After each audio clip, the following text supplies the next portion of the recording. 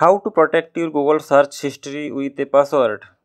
Before we proceed, make sure you subscribe to this channel and press the bell icon to get daily tech videos.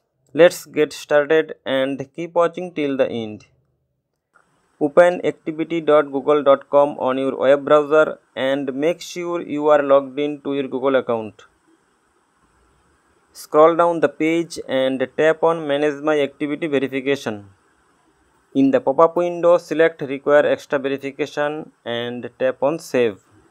You will be required to enter your Google account password to verify that it's really you and tap on Next button.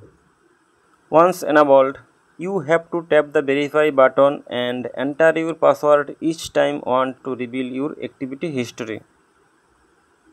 Please note that if you want to remove the password, follow the same steps and choose Don't Require Extra Verification. That's it. Thank you for watching.